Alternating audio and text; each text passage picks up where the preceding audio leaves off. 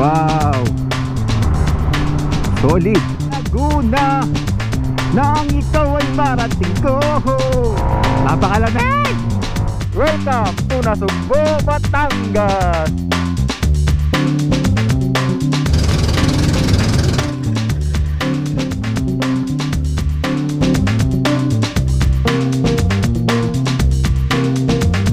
Yan o, para siyang pulburon.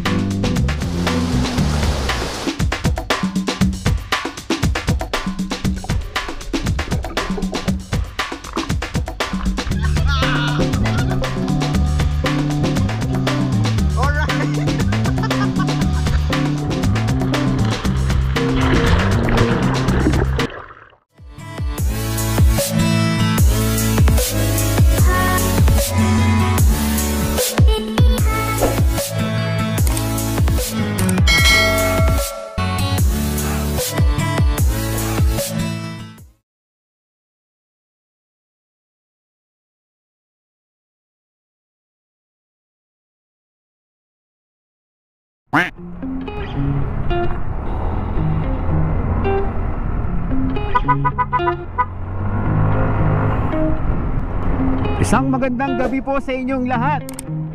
Time check 10:17 ng gabi. Kakaiba po yung oras ng ride natin ngayon, no? Pangkaraniwan nagra-rides tayo umaga or madaling araw. Ngayon naman po ay alas 10 ng gabi ang ating rides. Kung mapapansin nyo po na pangkaraniwan ng ating content or ating moto adventure ay dito po sa norte. So ngayon po ay magsisimula na tayong mag-explore sa south. Ito po yung kauna-unahan na papasok po tayo sa south at magsisimula na mamasyal at alamin kung gaano ba kaganda ang mga tourist spot sa south. So matagal-tagal din po nating pinalano na magawa ito at ito na nga po yung araw na yon. Yan, at papunta na nga po kami ngayon ng monumento para kitain po yung mga tropa natin doon, sina Bes at si Majux. Ang mga kasama natin ngayon, ayan si Roto at saka si Gio saka si Che. Siguradong masaya itong ating gagawin na moto adventure na ito. At ito po ay special para sa akin, no? Dahil nga kauna-unahan natin moto adventure na gagawin sa south. At plano po namin magpunta ng Batangas. Kaya po samahan niyo po kaming muli sa aming bagong paglalakbay papuntang south. Let's go!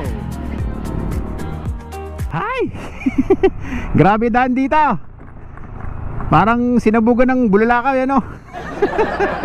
Napakalaki ng pagkakaiba ng daan sa papuntang norte saka sa daan na papuntang south. Ito nga yung pa-Manila, pa-Monumento. Yan, pa-EDSA. Dito sa parte ng Bulacan, sa Balagtas. Grabe daan dito. Kapag kayo ay dadaan dito, mag-iingat kayo. Lalo na kapag gabi at hindi nyo kabisado yung daan. Ay, pwede kayong mapahamak talaga. Ayan, oh. Grabe. Andito na tayo sa Valenzuela. Meron checkpoint kaming nadaanan doon, pero hindi naman sila nanghaharang, no? Yan, update ko lang kayo sa mga gustong lumuwas ng Manila or pumunta ng Quezon City or gusto ring mag-rides ng south. Doon sa may Valenzuela may checkpoint. Andito na kami sa monumento. Yan, iniintay na lang namin dito si Bes Camille sa si Majux. Yan, kasama na natin ang ating tropa. Yan, at dumadaan na tayo sa habaan ng EDSA. First time ko ding makapag-drive ng motor dito sa EDSA, kaya nakakapanibago kapag city drive yung ginagawa natin. Tayo nga ay baguhan pa lang pagdating dito, kaya unti-unti natin kakabisaduhin yan dahil mukhang madadalas na rin naman tayo sa south. Wow, solid. Dati, no, yung nakikita sa mga vlog natin puro mga bundok. Ngayon naman mga matataas na building. Wow.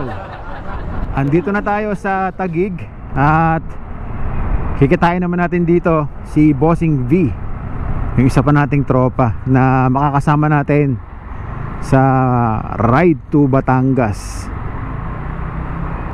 Alright, kasama na natin si Bossing. Diretso na tayo. Diretso na tayo kasi hinahabol tayong oras eh. Kasama tayo ulit. Tara, tara. Alright, so yan, kompleto na ang tropa. At ngayon ay diretso na tayong Batangas. So kapag tayo ay napagod, stop over ng konti, then bira ulit.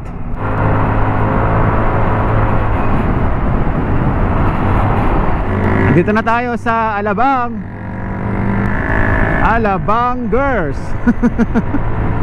Sarap magmotor dito kapag ka ganitong oras. Ewan ko lang kapag ka daytime na, no? Lalo siguro yung mga peak hour. Naku, napaka-traffic siguro dito. Kaya i-enjoy lang natin hanggat maluwag ang kalsada. Nandito na tayo sa Santa Rosa, Laguna, nang ikaw ay marating ko. Nakakapanibago talaga, no? Yung probinsyano nyong motovlogger na taga Bulacan, ngayon nandito na tayo sa Laguna. Ramdam mo na yung lamig, no? Dahil nga 121 na ng madaling araw. Yan, nanunuot na sa loob ng aking jacket ang lamig dito. Napakalamig! Hindi ko na alam kung nasaan na kami. Sumusunod lang tayo dun sa ating trangko, si Bossing. Napakaluwag ng daan. Halos kami lang talaga yung dumadaan dito sa ganitong oras, no? Ang ganda pala ng kalsada rito sa Laguna. Wow, lupit nung daan dito, may ilaw pa, oh. Andito na tayo sa Tagaytay. Kaya pala palamig ng palamig. Tapos ang baba ng ulap. Yan, oh, Tagaytay City Fruit Market. Bukas pag uwi natin galing Batangas, kapag tayo ay may oras pa, dadaan tayo ng Tagaytay. Siguradong marami din sa inyo ang namimiss ang Tagaytay. Kaya kapag maluwag pa ang oras natin bukas, pag uwi, daan tayo dyan. Alright, welcome to Nasugbu, Batangas. Yan, nandito na tayo sa Batangas. Ayos. Time check 2 AM na ng madaling araw. At yan, yun yung oras na nakarating tayo dito sa Nasugbu. So ilang oras na tayong nagbabiyahe mula Pulilan? 5 hours na tayong nagbabiyahe. Yan. So dire-diretso na tayo ngayon ng Matabungkay. Ala, napakaganda ng daan dito sa Batangas. Mauubos yung takbo mo. Diretso na, maganda yung kalsada. Dumadaan na tayo sa kurbadang daan. Matutulis din pala ang mga kurbada rito. Alright, andito na tayo sa Matabungkay, Batangas. Sa wakas, hindi tayo nakapasok ng Matabungkay Resort. Hinarang tayo ng mga barangay officials at lockdown pa daw ngayon doon sa mga resorts nila. At yung napagtanungan natin na isang resort sa Matabungkay ay nabudol tayo. Sa kagustuhan lang na kumita ng pera, hindi niya sinabi sa amin yung totoo na naka-lockdown daw yung Matabungkay. Kaya ngayon, ang gagawin namin, babalik kami sa Nasugbu at dito kami maghahanap ng resort na pwede naming matuluyan. Andito na ulit kami sa Nasugbu at meron na rin kaming kausap dito. Hanapin na lang natin kung saan yung resort nila. Andito na tayo sa ating resort na tutuluyan, Josie Miragray Seaside Beach Resort. Yan, dito tayo mag-check in. Yun, buti na lang. At sa wakas kami ay makakapagpahinga na rin at makakatulog, no? Makakaramdam na kami ng antok. Kaya magpapahinga muna kami.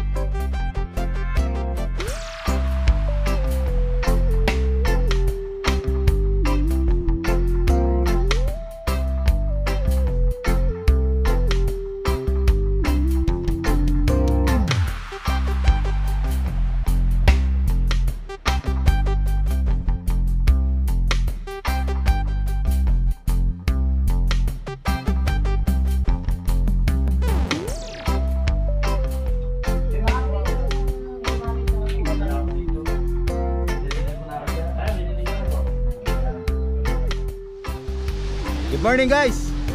At yun, nakabawi na tayo sa pagod na nagawa natin, no? Nagbiyahe tayo mula Pulilan hanggang dito sa Nasugbu, Batangas ng mahigit 5 oras, no? At hindi nga tayo pinalad na makapasok ng Matabungkay, Batangas dahil nga lockdown doon. So dito tayo napadpad sa Nasugbu. So okay naman dito.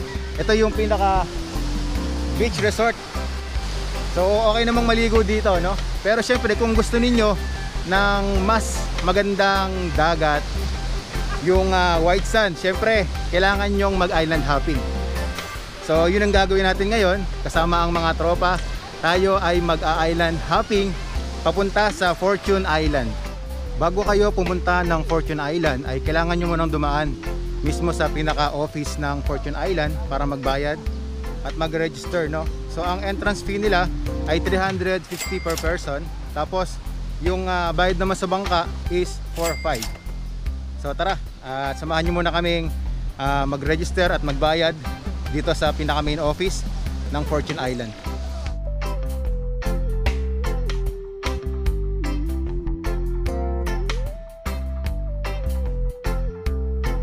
Meron tayong mga kaibigan na nakita rito. Ayan, baka po sir meron kayong gustong shout out.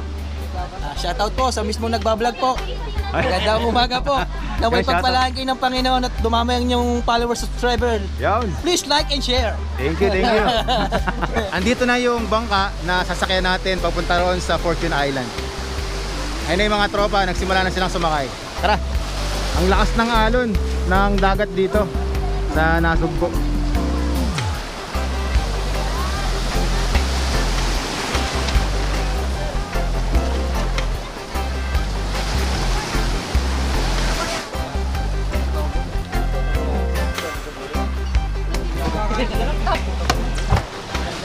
Ang ganda ng kulay ng life vest ko. Kulay pink. Girl na girl. Ay! Dapat yun ang pinili niya.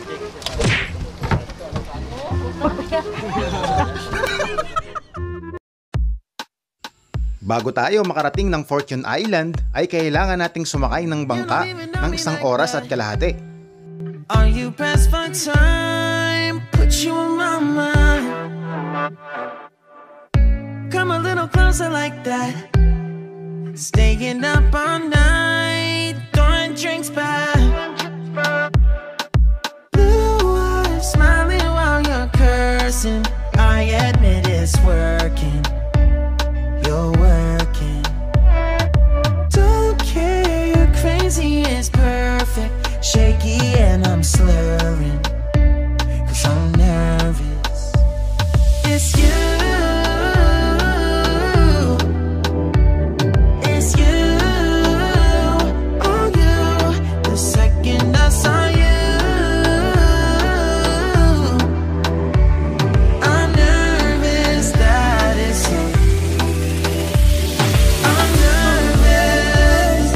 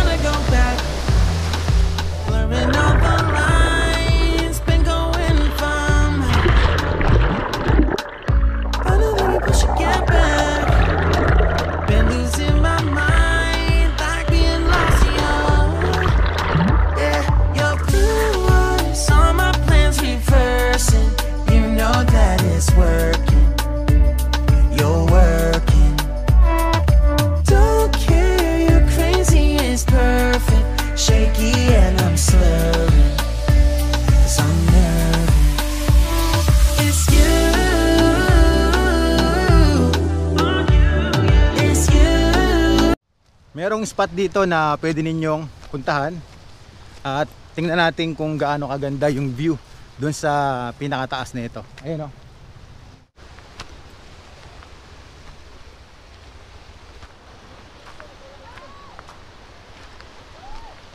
Andito na tayo mismo sa pinakataas. At dito ay makikita ninyo yung magandang tanawin at malawak na karagatan. At yung the best dito, yan, yung malaroma na disenyo na pagkakagawa. Kaya kapag kayo ay nagpa-picture dito, siguradong sulit na sulit at magagandahan kayo. Kung mapapansin ninyo ay nasira na yung ibang mga disenyo. Gawa nga ng malakas na bagyo na tumama dito sa Fortune Island.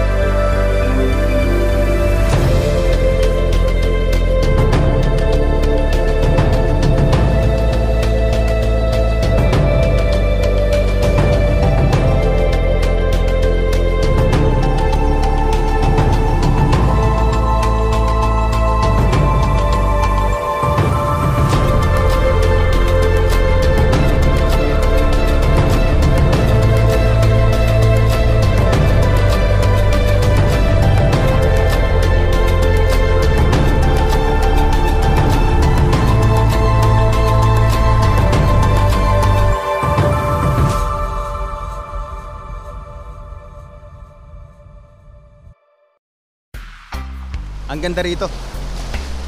Napaka-solid nung island na ito. Yan, tingnan nyo kung gaano kaganda yung karagatan dito. Napakaganda ng kulay ng tubig. At talagang legit na white sand dito. Ayan, papakita ko sa inyo kung gaano kaganda at kung gaano kaputi yung buhangin dito. Pero guys,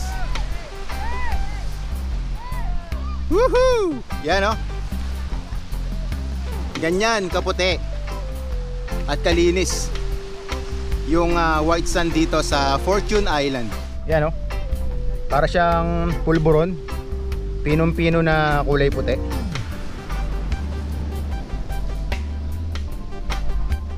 Kapag napunta ka rito, para ka na ding nakarating ng Boracay sa linis at puti ng buhangin dito.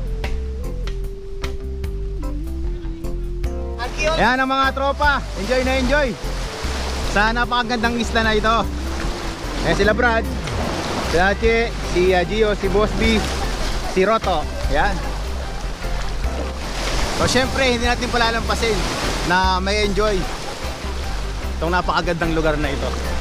At baka mapasyal kayo ng Batangas dito sa Nasugbu.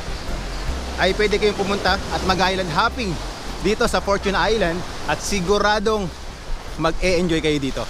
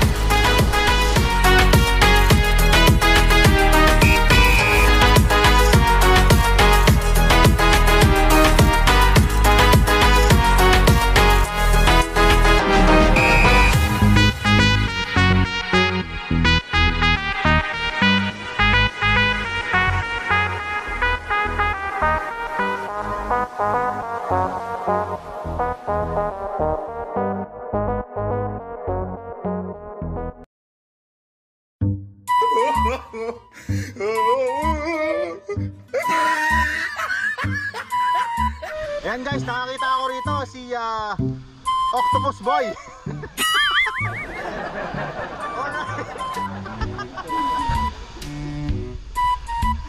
Yeah, boy.